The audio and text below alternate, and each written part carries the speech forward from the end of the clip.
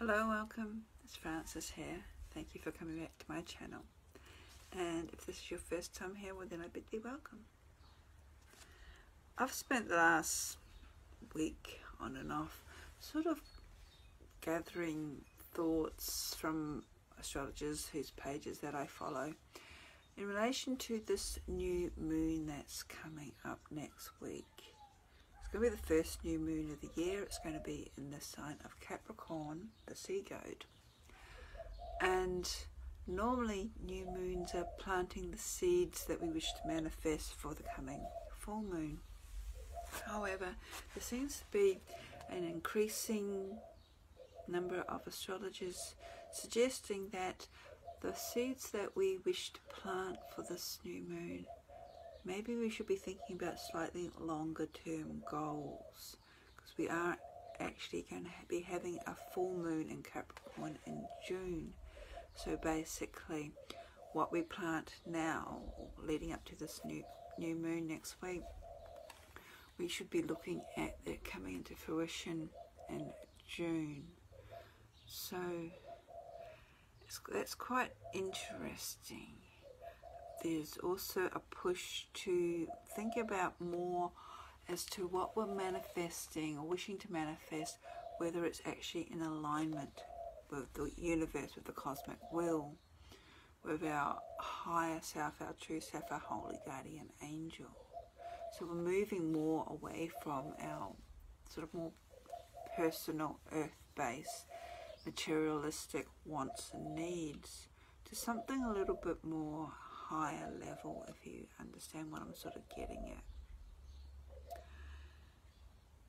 It's also a good time to align our individual will with that of the universe.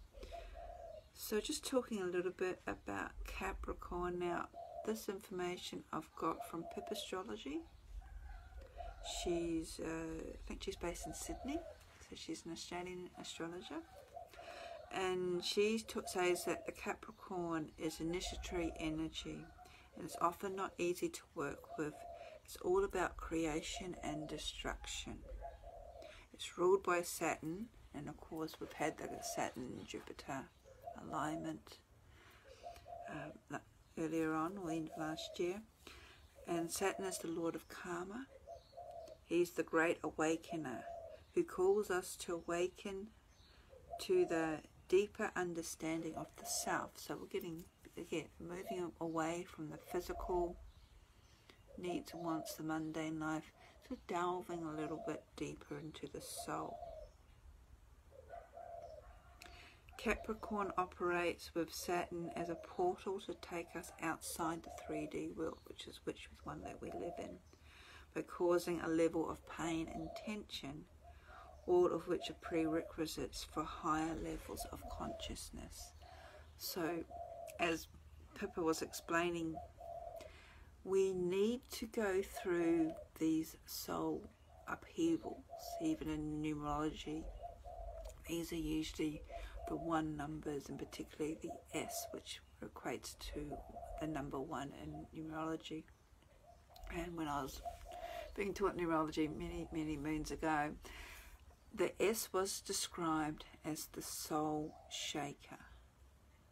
So things would happen to really wake us up, move us away from the complacency, and get us to really start assessing our life. And this is what she's talking about, moving through what we may consider darkness and pain, but through going through those emotions, those feelings, we learn to appreciate and experience things on a deeper level. And I mean, humans, we are emotional beings, and it's not easy to, or not wanted to, feel this pain cycle or stress or tension, to have our whole world fall apart around us. But sometimes we need to do that if we get too complacent. And it's through the restructuring and the rebuilding that we learn to appreciate things a little bit more. Now I'm sort of talking a little bit from personal experiences, having gone through a lot of emotional, physical, life-changing personal experiences over the last 5 years. So Yes, and it comes down to how we actually deal with these situations. So everybody's different. And I suppose if you're looking at the tarot, it's a bit like the Tower card. It's not necessarily a bad thing, this upheaval. It's like, so it sort of shifts our priorities, our awareness, from probably the more mundane to something that's more in alignment with our soul purpose. It really depends on how we're sort of gauging or where we're at on a conscious level. When confronted with something that fundamentally changes us, we are able to gain a deeper understanding of life, going within to see what we are to learn from these experiences as opposed to blaming external forces. So we're sort of shifting our perspective on things. Capricorn rules the 10th house, which is career, work, achievements. It's this mystical sea goat that is a combination between the land, so that's the goat, and also the sea, so that's the mermaid's tail that it has. So it's about sort of blending the physical, the land, the goat, with the spiritual, the make-believe, the mystical, which is the sea and the mermaid, that sort of dream consciousness as well. It's also moving away from, I suppose, the physical, mundane level of awards and accolations, and where we get, we build our status, our identity up by what other people perceive us at, what we've actually worked hard to do, moving on to a different, higher level where all that identity that we've achieved on the mundane level really doesn't matter at all. Your status, all the awards, all the qualifications that you have obtained, really when it comes to soul work, if you're not walking on your soul path, means nothing. And I think Pip actually did a really good analogy in that the Capricorn, being a goat, is often associated or seen climbing a mountain, or there's usually the goat with the mountain behind it. So it's like we're trying to climb our way up to the top of the mountain with all these awards and accolades that we receive, the status that we receive from other people. And then somewhere along the way, maybe there's a landslide or something happens and part of that mountain crumbles. And we then have to find a new path to continue up the mountain. And as we do, and I think the Buddha also said this as well, we begin to realize that it's not the destination, or maybe there's no destination, there's no end result. What's important is the actual journey that we're on. And I think the Buddha put it somewhere, it's like there's many ways to climb the mountain, and it's the getting there. It's the path that you are walking and what you're actually doing on that path, which is the most important thing, not getting to the top. So the new moon in Capricorn relates to career for a lot of us, which I find a little bit ironic. I work in a very ebbing and flowing environment, and at the moment my contract that I thought I had to the end of the month ended really early. So I'm sort of in between contracts, in between worlds again. And it's beginning to sort of trust that the gods, that the universe, that my soul path will provide enough to cover the bills and all that sort of thing. So it's this new moon in Capricorn is still reminding us what structures do we need to let go, and also what structures do we need to call in. Being human, we do like sort of organisation and structure in our lives.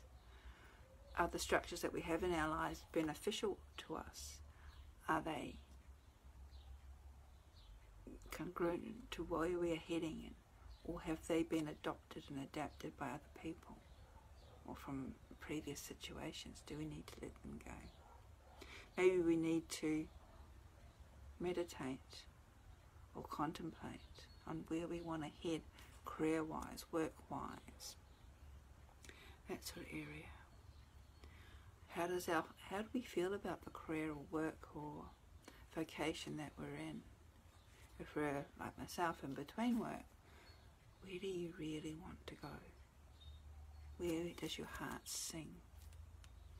And just a reminder that the seeds that we'll be planting for the manifestation at this upcoming moon next week will be very important.